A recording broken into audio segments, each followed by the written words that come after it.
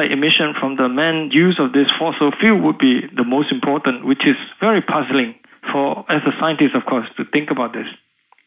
Well, don't you think that there's a part of humanity, a genuine, good side of humanity, that most people of every tradition, of every walk of life, of every profession, really want to have the environment be clean, and they don't necessarily associate that which they can't control with what's happening to the planet. In other words, it's easier to focus on what we can do to help, clean the air and clean the waters. Like I had read online that there's some type of, not to change the subject, but I had read that the oceans are becoming so acidic that a lot of the fish and marine life are getting killed.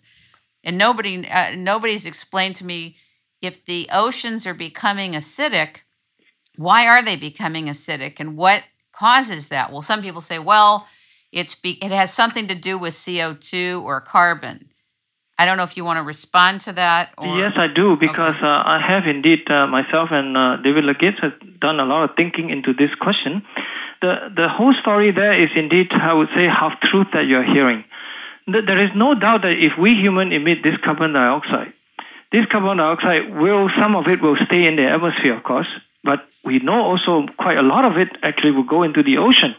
And then once it goes into the ocean, of course, because this carbon dioxide will change the natural cycling of what they call the carbonate and the bicarbonate cycles in the biogeochemical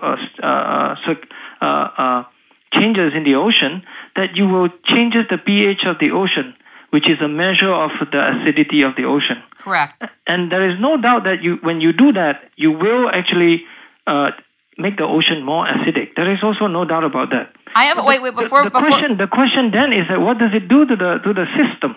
But wait, before we get to the question of what it does to the system, I have one other question for you regarding the ocean and the acidity of the ocean, because could it also be true that the hundreds and thousands of underwater volcanoes, because volcanism impacts climate too, could they acidify the ocean? Oh, sure thing, of course. I mean, this is why actually if you talk about, as we all know that basically 50% of the volume of the ocean is below 2,000 to 3,000 meters, right?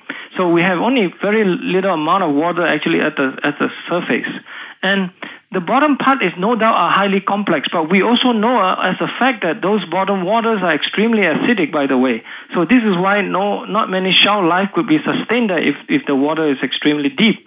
And this is why it's a puzzle. The question, again, let's go back to the question of when you changes the acidity of the ocean, what will the ocean respond? How does it respond? The typical way in which I would say the alarmist or the scary story coming out from even scientists themselves was to say that, well, this is going to kill all the marine life. Essentially, the idea is that then you make the ocean more acidic, then the calcium carbonate would not be able to form. So that calcium carbonate we know is the material that is essentially chalk, right? That's making up the shells, bodies, and everything, right? And if you don't have that, of course, the marine life will be harmed. But I guess the surprising fact that has been learned actually as recent as only result that came out last year or so is that instead of making the shell thinner and weak and, of course, total destruction, the shell would grow better. This is a total shocking result that just came out actually about a year or so. And the reason why that you have such a strong contradictory result is because in the old experiment that we have heard of, all this old experiment that's been talking about, how if you change the acidity of the ocean, you will make the shell form less, is because instead of doing the proper experiment, by letting the carbon dioxide in the air and then bubble through the whole system, those people have cheated in their experiment. They have essentially just add weak hydrochloric acid to the water directly itself to study the response of the marine system, which is really a shock, a total shock actually.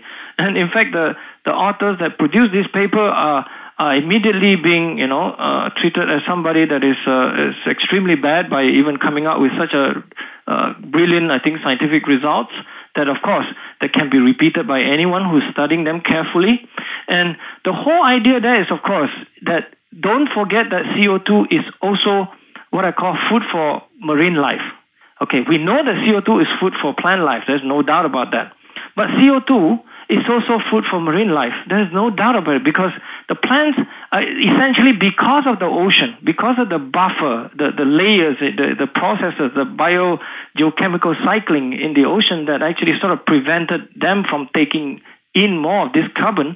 They really, really love carbon. They are actually starving from not having enough carbon. And this is why this contradictory result could come out in so late in the game, because imagine everybody is rushing now in December to try to go to this city called Copenhagen to try to sign the treaty to control the carbon dioxide emission from every industrial use of the all the good stuff that we use, right, the fossil fuel. And then all of a sudden you have such a result that shows such a directly opposite results. And it's very, very scary actually to think about how actually science is actually being being treated as a secondary subject instead of the primary subject that should inform all these public policies and all these governments and all these lawmakers. Well, they're not getting the right information. That's the point. Could you stand by for one moment? We actually have David Legates on from the University of Delaware, who's a climatologist with a specialty in climatology related to water. But there's a way that you say it, David. Tell us about yourself. Thank you for inviting me. I'm a hydroclimatologist, and so I'm really interested in the water cycle, particularly how it relates to evaporation and precipitation and how essentially changing environments change water distributions, particularly on the planet. We will come back to you, Willie. We have not left the subject. The question then is, what is this thing about rising sea levels? Are the sea levels rising? What does that have to do with? There's all these elements on the wheel of the subject. What is this about rising sea levels, and where does it come from? Well, sea level rise occurs from a number of processes. I mean, historically, if we look at it, sea level was very low at the end of the last ice age and has since increased as the ice has melted. Now, sea level rises for two reasons. One is the thermal expansion of seawater. That is, as seawater warms, it expands. And so with a warmer climate, as we've had over the last 12 to 20,000 years, the sea level that we've had has expanded in size and therefore has risen that direct dimension.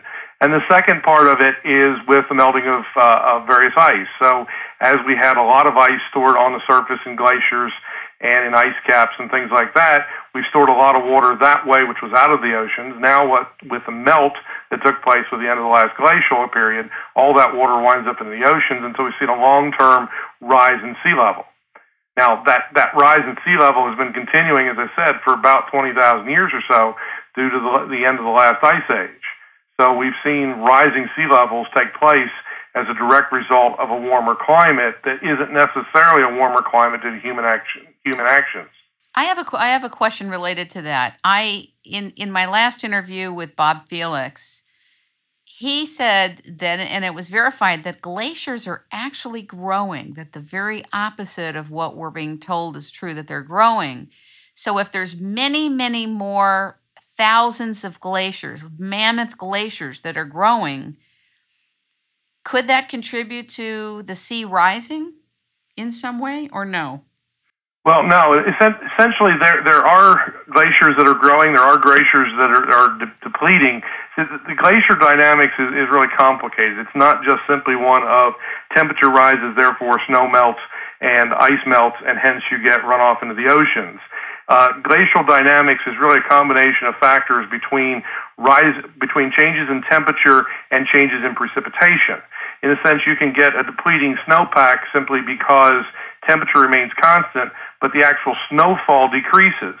That's exactly what's happening in Mount Kilimanjaro. There's been a lot of airplay on the fact that the snows of Kilimanjaro are disappearing, and when you actually look at the temperatures of the peak of Mount Kilimanjaro, you see there's virtually no change in temperature whatsoever at that location. What's really happening is we've seen a shift from what was once a wetter climate that produced more snowfall to now a drier climate in that region, which actually produces less snowfall. So glacier dynamics are a lot more complicated, and as a result, sea level dynamics are a lot more complicated than just simply saying,